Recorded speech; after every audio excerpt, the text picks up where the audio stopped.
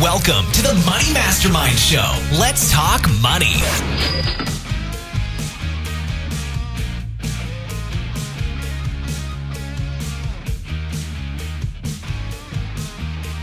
Welcome to the Money Mastermind Show. Tonight, we are talking about using your money and your time for good. And to help us out, we have a special guest. We have Harlan, otherwise known as Luke, otherwise known as Flexo Landis, of lukelandis.com.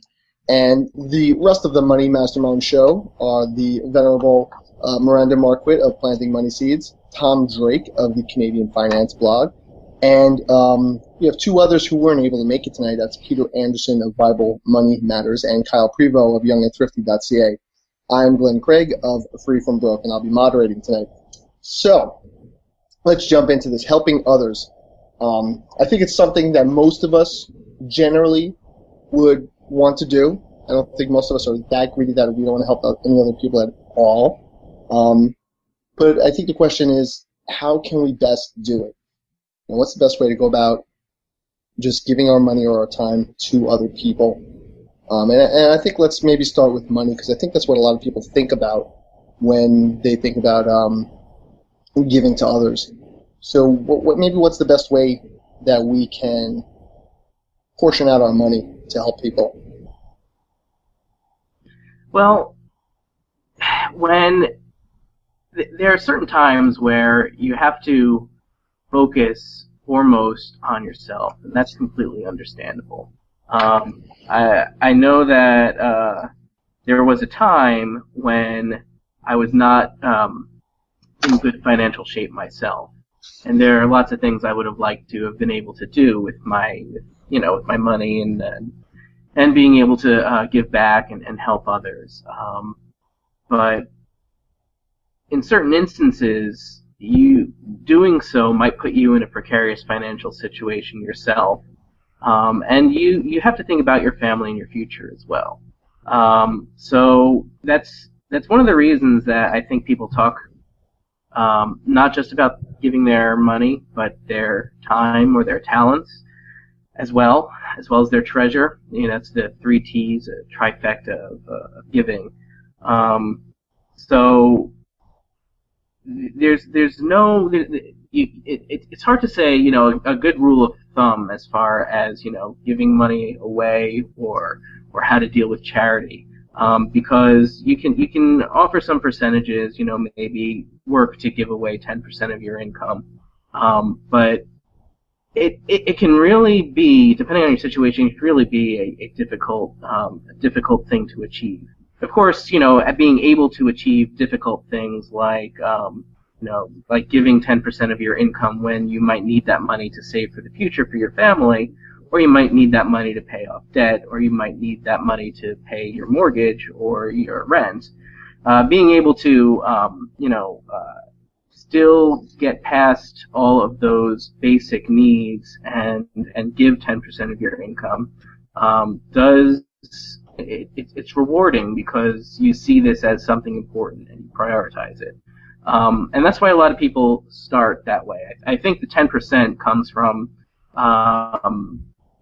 traditionally in certain religions. There's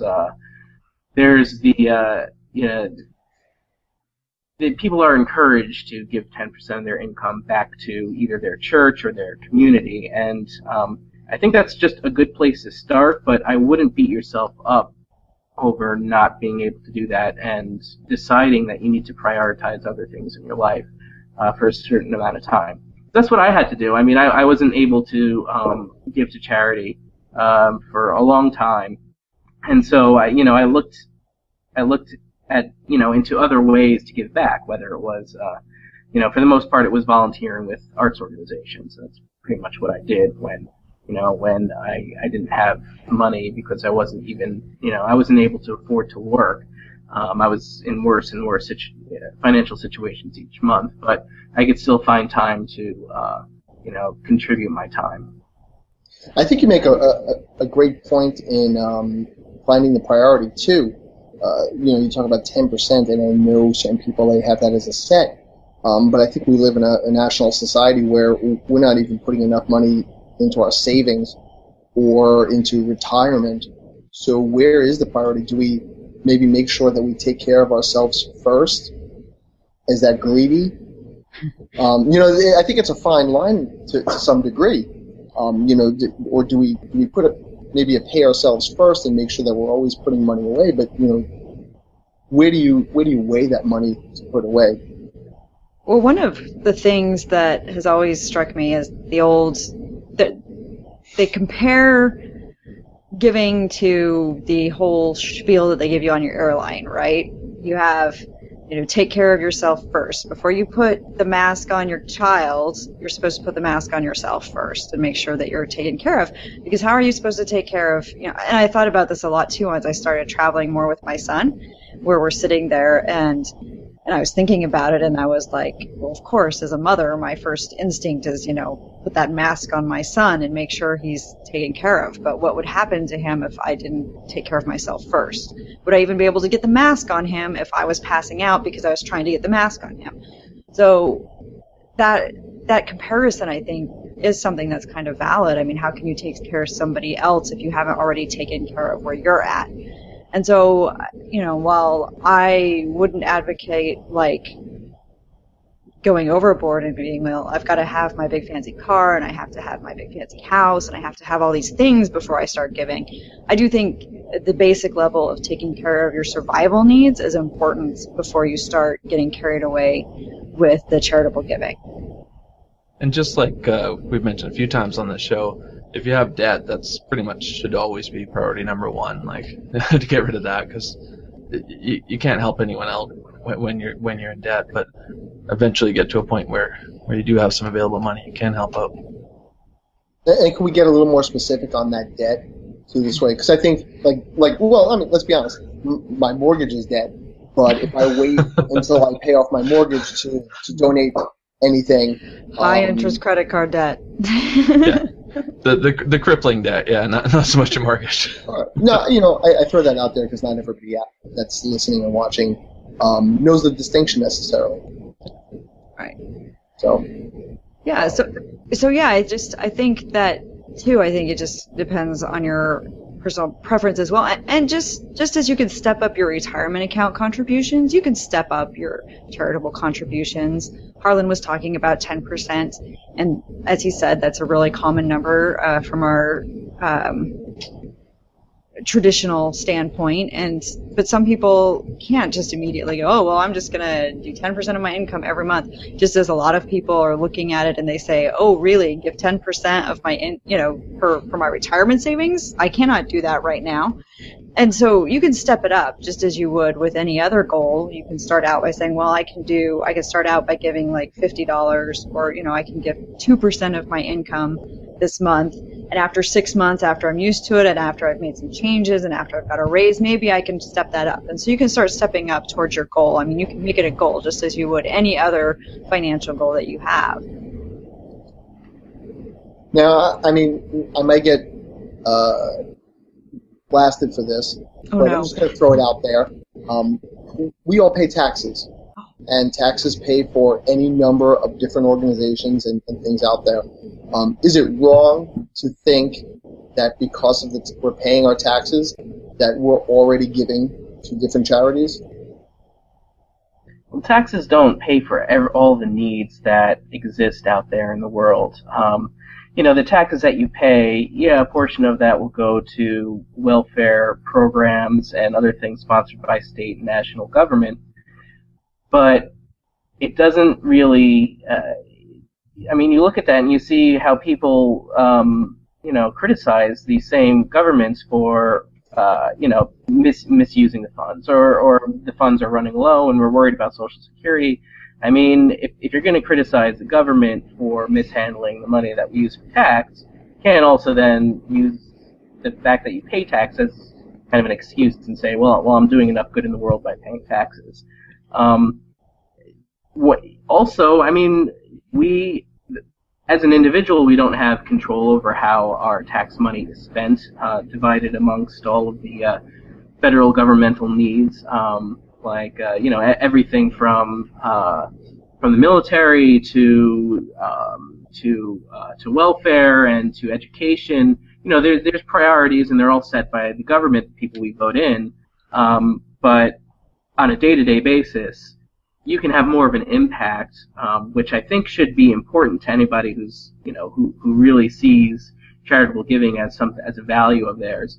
Hand in hand with that, it's not just writing checks out into the world and saying, I'm done with this, I've done my duty. The whole point is to actually, have an effect. And it's easier to do that when it's an effect that you can see, and you can see how you're helping an organization or people directly. So that's why I don't always like giving to national or international organizations. I'd rather work closely with organizations in my community or that are related to something specific, that, one of my specific values. And that on the same in the same vein, giving your time can be a lot more effective in providing you with that immediate feedback and as to seeing how you're actually helping whoever it is that you intend to help. Because a lot of times, you can send money to, and I've done this before. I did some back on Consumerism Commentary. I did some charitable giving drives, and I've given to Doctors Without Borders one year, and it was in response to, I think, the earthquake in Haiti. And so these were certain organizations that would put out a need when a crisis arises, and I'm not entirely sure that the funds that Consumerism Commentary provided were used specifically for that specific goal, even though the organization kind of uses that as a way to gain more money.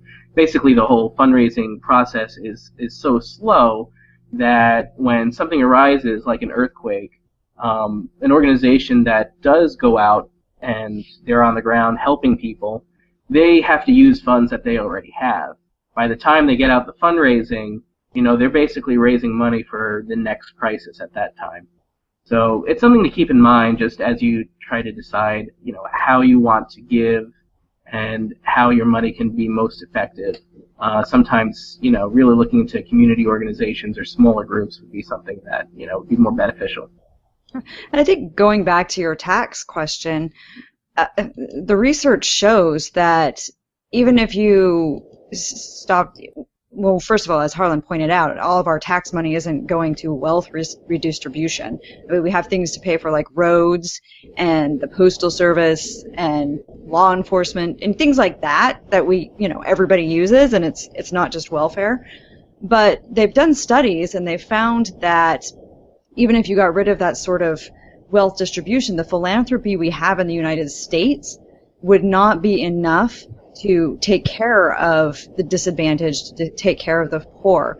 And they have a study that says for each of the last 40 years, Americans have given away the same proportion of money without change, roughly 2% of GDP. Even after the Bush tax cuts and the early part of the 2000s, the rate of giving did not rise as a percentage of GDP. So even if you cut taxes and get rid of that aspect of it, it doesn't mean people are going to be giving more money to charity. And then on top of that, I know I'm just going to overwhelm you now. On top of that, it shows that a lot of what we give away, about a third of it, close to 32%, actually goes to churches and religious institutions, and then a good deal of it after that goes to hospitals and universities and cultural institutions like museums. And so one of the things that they found are these wealthy people who are giving money and getting their tax break for it are giving to institutions that benefit them. So they're getting a tax break for giving to institutions like museums, that they get to go to and go to gala events at and enjoy. And I'm not saying there's anything wrong with that, because I enjoy a good museum. I like to go to the museum. But at the same time, this idea that, oh, well, if we just change the way we do taxes, or if we let charity take over, then all of a sudden all of our poor would be cared for. That's not the case. We would still have hunger problems and there would still be issues.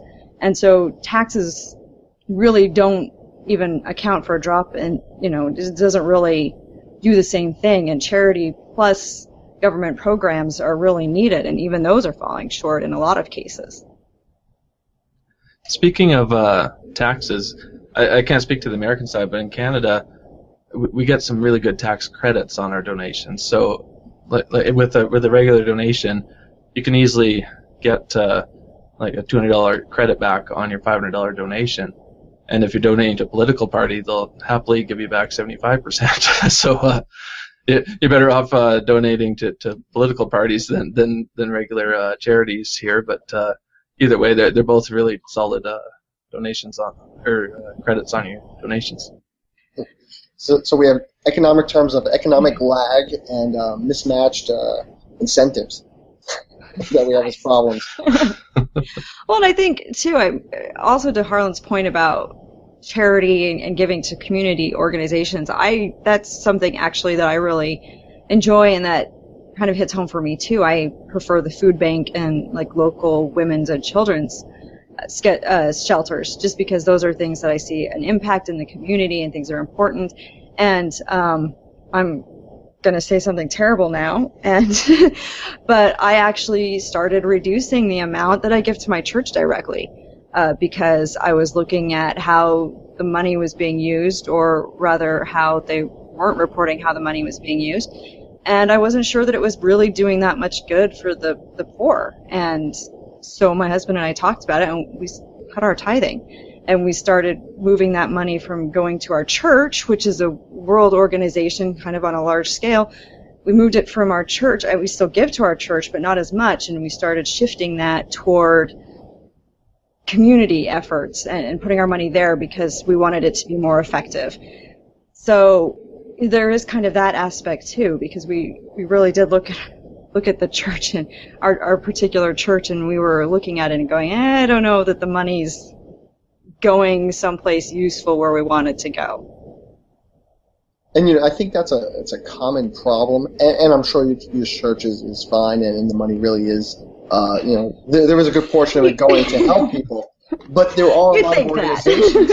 It's a nice thought. There are a lot of organizations out there where you find out after the fact that a good portion of the money is administrative.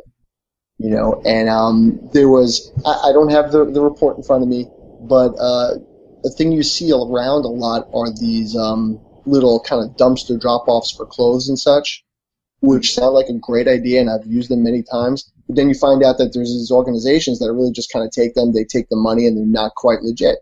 So I think a big problem also is, how do you vet these companies? How do you figure out, is your money going to its end goal? Yeah, well, one of the first things that I tend to do, especially if I hear about an organization in the news that sounds interesting to me, or if I just find out about a group and I want to see, how they run things, there are two sites I tend to check, and the first is Charity Navigator, and the second is GuideStar. Both of them have useful information that will tell you quite a bit about any nonprofit 501c3 in the United States organization that you could possibly get a tax deduction for your donation. Even I like going in even deeper than that, because you wouldn't I have, but you shouldn't invest in companies without understanding their financial goals and their financial status and their outlook. You really shouldn't give to a charity without reviewing their Form 990, which is an IRS tax form that every charity needs to file every year, except for very new charities and except for charities that are, I think, if they have less than $50,000 in revenue in a year, they don't need to file one, or they file a small version of it. But either way, for most charities, there's going to be this Form 990 that they filed, publicly available, and you can find it easily on one of those two sites that I just mentioned. And you can find out an organization this way, because they all have to report their revenue, they all have to report their expenses. You can see how they're spending their money. You can see how highly paid their CEO is. You can see if there's some kind of disconnection between, the highly compensated employees within a nonprofit and their mission. And these are all things that you should look out for. It's kind of hard to do because sometimes it can be convoluted, especially with these international organizations, where you have one organization that's kind of the global umbrella organization, and then they have perhaps one branch of their organization is just for the United States, and then maybe even each state has its own chapter of this organization, and the organization you could be dealing with could be any one of those. So you kind of have to, get a good feel for who you're dealing with before you decide to send a check or give them your support. There's a couple sites for Canadian listeners as well. CharityIntelligence.ca actually rates all the different charities, and the CRA also has a page, but we'll have to give you a link for that after because it's long. The CRA. So like with anything with money, it helps to do your homework and find out what's going on out there if you really want to be effective with it, it seems like. So don't just jump on something because some celebrity or big cause is out there. You really want to find out if your money is hitting its end goal, the people that it's actually helping. Yeah, and do some research on the ground too. Before if you're contemplating a sizable donation, talk to people who work at the organization. Talk to the director or the CEO or whoever you can get in touch with. Volunteer for a while. Really get a feel for how that organization works in the community that it's supposed to help, because that will give you some insight that perhaps reading the 990 or the ratings on any one of the websites that rates organizations. They won't give you that. They won't give you what it feels like to be part of that organization. But I think that's a good way to vet what you're doing as well. And here's another thought. I know you've talked about volunteering your time and how that's what you've done in the past, and I've done that as well. But there's still this feeling that I've gotten, at least I don't know if any of you have gotten that, where if you're not giving enough money, you're not really donating, where maybe your time is somehow discounted. But is that right? I mean, how valuable is your time versus the dollars that you give to a company? Well, it's interesting that we can get a tax deduction for the money that we provide to an organization, but we can't get any tax deduction for the time that we spend volunteering. And I think, people have had some thoughts over the years on how we might be able to fix that. And at the organizational level, I know that organizations try to show how much they appreciate the time that their volunteers give.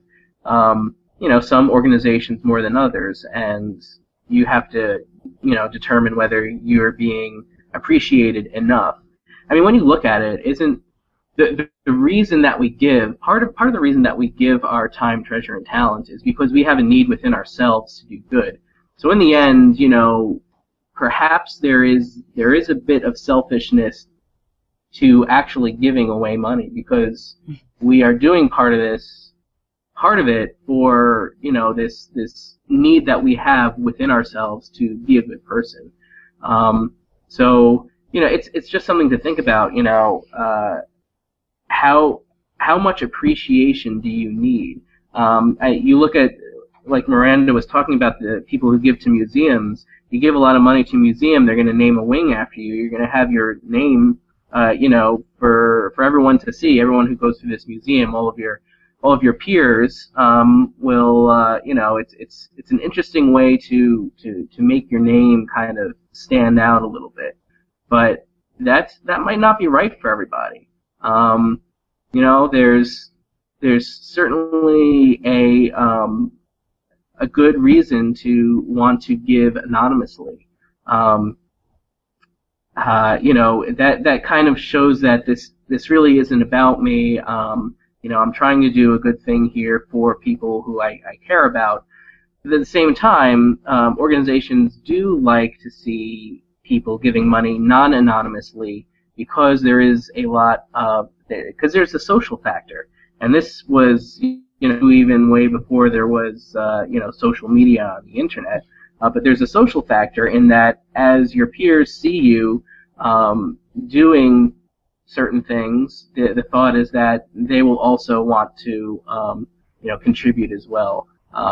They'll feel like that is the right thing to do. It's a little bit of a peer pressure thing.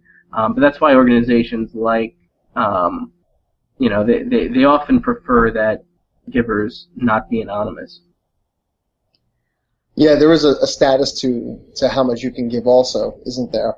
You look around any major city and you start seeing the names of things and you realize who these connect back to, and it's, a lot of it is the robber barons of the early, the late 1800s, the early 1900s. It kind of whitewashes a lot of ills that have been done in maybe fighting your way up to the top. But what would you consider volunteering time? I mean, does it have to be something along the lines of working in a soup kitchen, or could it be something as simple as volunteering with the PTA? To what level is that considered? Well, I think it all depends on who you want to reach with whatever you're doing. Something like the PTA. I mean, obviously, these organizations need to exist because they need the help to organize school functions and everything else that goes along with that. Obviously, there needs to exist because we don't have any other way to do it. So that is certainly one way to give your time. But if that you look at who you're impacting, you're impacting you're impacting the school, you're impacting the future, the future leaders of whatever it happens to be, your community. And that could be interesting enough to you, and it certainly should be, for you to consider that as, giving back to your community in some way, because it really is. But, if that really isn't all that interesting to you, maybe you don't have children. It would look weird if you were on the PTA and you didn't have any children in the school. But you look around the marching band organizations and you see parents who continue to help out year after year, even though their kids had graduated in the past. So you kind of think about that too. But if you're more interested in helping the homeless or something like that, or if you're more interested in working in the arts, then the PTA might not be. You might do that, but it might not be where you see yourself as contributing the most of what you contribute. And I'm not knocking the PTA. I'm just throwing it out there as that there are different levels maybe or different ways that you can volunteer your time. And I don't want to say that one is necessarily any better than the other. I'm just trying to throw it out there and see what you guys think about that when I threw that question out there. But I think you find your wheelhouse, and as long as you can affect somebody else's life, then what you're volunteering is worthwhile. Oh, yeah, and I also point out that charity isn't always about helping the poor. I mean, that's how a lot of people think of charity, and it's certainly a great way to think about it, but it's not the only way. I mean, there are lots of other things that you can do. I mean, one of the organizations that I work with, basically the people who participate in this are middle class to upper middle class families. So it's not really charity so much, but we are providing people a service that they're not getting in their schools, they're not getting this type of education elsewhere. So it is filling a hole, even if that hole, might not be for the poorest of the community. Right, just because you're not affecting a third world nation doesn't necessarily mean that your work doesn't have validity to it. Right. Well, I think a lot of it has to do with what you are comfortable with and what is important to you and what you think is a worthy cause and what you think, as Harlan said, will impact people in a way that you think is good for your community. I think a lot of it has to do with getting outside of yourself, getting out there, making those connections, and being a part of your community and a part of the larger society. A lot of the time, especially now, it's so easy just to get wrapped up in yourself and get wrapped up in what's going on in your own life. And especially, I work behind a computer every day, and one of the things that I started doing last year was I joined the PTA, and it's not something that I would normally have thought, but education is important, and I think that it's a worthy cause, and I thought this gets me out and connects me more with my community and helps get me involved, and it kind of takes me out of myself. And one of the things, my son was going to do for Martin Luther King Jr. Day is they had this activity at the school where they went and they packed lunches for a local homeless shelter. And that's that sort of meaningful service that connects you with your wider community, I think has value in and of itself, because it does force you to kind of not be as self-centered. It's so easy for us to just go in our garages and shut our garage doors and never have to interact with other people. And having those roots in the community, I think, helps build our society and helps us connect to people we wouldn't maybe normally connect to, and also helps us be more aware of the people around us. They talk about the bubbles we get in and how it's hard for us to relate to people we don't know and relate to their situations when we don't know them. And I think being able to get out there and volunteer some time to a cause you think is good brings you outside of yourself and connects you more, and I think that benefits everyone. And I think when you consider it that way too, it maybe opens up the universe of volunteering a little more. It doesn't have to be that I'm going to go and work the soup kitchen somewhere on a specific holiday or something like that. It could be something as simple as doing a local fundraiser for something, or helping a local organization do something. Even if it's on a smaller scale, you can still put a lot into it and still get a lot out of it. So I think that's important for people to know. Everything doesn't have to be a giant save the world sort of organization or event, I think. So, I mean, besides charities, what other ways maybe could we use our money for good to help people? Well, one of the ways that I think that we can use our money to help people is to be entrepreneurial. And I think that, 10 years ago, I'd be surprised to hear myself saying this, but it really is true.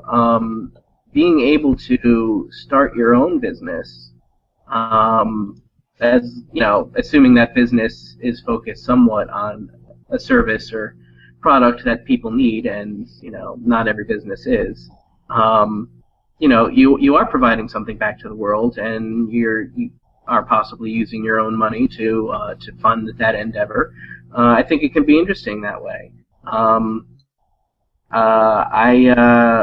Last year I started a nonprofit of my own. I haven't gotten very far with it, but that's something that people can consider doing. They can start a foundation, they can start a charity, and you don't need a lot of money to do it. Just a lot of drive and a lot of interest in whatever you're planning to do. You don't always have to go out to another organization to help people. You can start something on your own, whether it's a business or a nonprofit or a charity or a foundation. So you get to go out there and be your own agent of change, basically. Yeah, absolutely. And you can even do that without an organization. You can just go out and do it. You don't have to start a business. You don't have to. If there's something that you have in mind that you are passionate about and you're ready to help in some form, you just go out and do it. You can use your own money and buy people sandwiches if that's what it is. There's nothing that's really stopping you. Good stuff.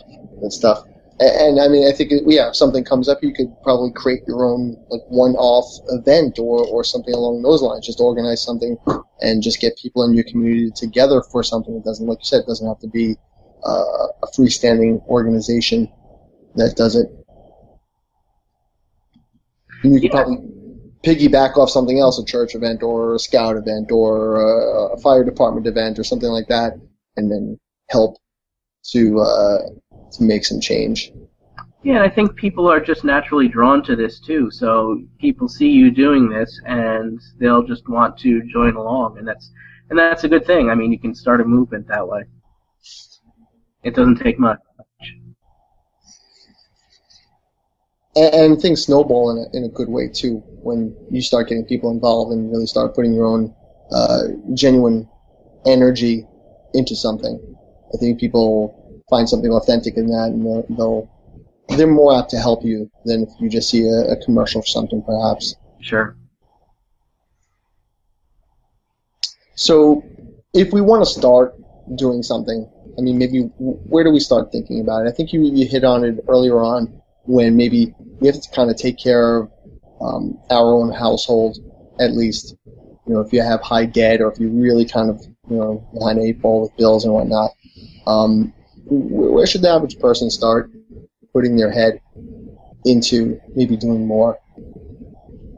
Well, I think the first thing that anybody needs to do is take a survey of their own values and figure out what's important to them to get some focus. If you're just getting started with this, it really helps to get an idea of what you want to do first and what's important to you, and from there you can move on and see what's needed in the world, what already exists, you know, how can I contribute, and all of that, before you even start thinking about how much money you have to give and how much time you have to give. Figure out what what's important to you and what your values are. I think that's the most important thing to start, and then you can start to look at, well, okay, so let's say that my one passion is providing science education for inner city youth, something like that. If that's you have experience in science, for instance, and that's something that you really want to do. So and you see a need for this because whether the schools are failing kids or whatever the issue is, they're not getting enough support for science at home. You figure out what aspect of that you want to really help with. And then you do the research and you see what's being done right now, what can be improved, based on your own experience with this, or maybe you need more time to study this and figure out what the issues really are, what people are facing. And I would give it a lot of time. I mean, there's no need to rush into this. I mean, if you're finding yourself at the end of the year and you're just looking for a tax deduction, there are better ways to do this than giving your money blindly to an organization. And I have ideas for that too, but we'll start an organization on the spot, and if anybody wants to give us money, let's turn this into a non-profit right here. As long as it's not the Human Fund from Seinfeld. That's right. There you go. I think in general, people do enjoy when they give something to someone. They do enjoy it, and I think it's a good feeling to know that you're impacting someone really in a positive way. And I think just like you said, Harlan, being able to be on the ground and seeing what you're doing take effect is very impactful, as opposed to just putting a $20 check in the mail and maybe alleviating some guilt that you might have because you're not doing enough. And it doesn't take a lot to do a whole lot. So I think we've done a great job of talking about charity and doing good with your money and time in general. And what we like to do here is we like to do a final word and go around and get everybody's summation of our topic. So we'll start with you, Tom. What's your final word on doing the best with your money and time for good? For me, it's about how to use your time effectively. We mentioned it recently on making extra income. You kind of look at what you're good at, look at your hobbies, and you can kind of do the same with how you donate your time. Like I've built websites for charities so that they can get ticket sales and everything for their event, and it's just sort of using what you're good at. It's a lot more effective. Like an hour of me doing that is probably more useful than me being in a soup kitchen for an hour or something like that. And Miranda, your final word. I think that there's this idea, as we were kind of mentioning a little bit before, that you have to do something grand and marvelous, and really you don't. I think the issue is doing something to get outside of yourself and try and make a difference. And kind of, I read this book once, and basically it just said, you try to make whatever corner of the world you're in a better place. You don't have to go out there and try and change the world. You can start small, as we were talking about earlier, and you can do something to engage with your community just to make your community a better place. If everybody just did small things to help engage with their community and get to know their neighbors and help in their community, then a lot of our issues would probably not exist. And Harlan, what's your final word? Yeah, I would say, just to wrap things up, I mean, you want to give effectively, whether you're giving your time, talent, or treasure, or a combination of the three. And you want to make sure that you're not doing a disservice to yourself at the same time. And the way to do that is to be on top of your finances in the first place, which is stuff I've been talking about for I don't know how long now. And being able to that gives you the starting point that's going to let you be able to be not in control not only of your finances but of what you're putting out into the world. Thanks a lot. Yeah, and I'll just add in, I think a lot of what you said was great stuff, everybody here. It doesn't have to be big. Everybody has something that they can give somebody else as far as ways to help. It could be monetary, it could be that your time. Everybody has some sort of maybe expertise or something that they could help pass on to somebody else. So, we should always try to do something. Even if we're down on money, we can find something to do. And I think as Miranda was saying, everybody does something a little bit, and really we can snowball and make something better happen. So thank you, Harlan, for joining us today and sharing your insight. Thanks for having me. Absolutely, we love having you here. Where can people learn more about what you're doing, both online and off? Well, normally I say lukelandis.com is a good place to go, but I've been spending my time on other things. The Plutus Awards right now is taking up most of my time, so just look for the Plutus Awards coming and a new website to you sometime in the next who knows when. But yeah, the Plutus Awards, and check me out on Twitter at Luke_Landis. That's probably the best way to figure out what's going on. All right. Looking forward to hearing about all of your projects, not just the Plutus Awards. Although we do appreciate the Plutus here, as we are an award-winning show. That's right. Thank you again, Luke, for joining us. And thank you, everybody out there who's listening and watching. And until next week, be good with your money. Good night. Thanks for joining us on the Money Mastermind Show. Get more information at moneymastermindshow.com. Don't forget to subscribe to the show on iTunes and YouTube and follow us on Google+.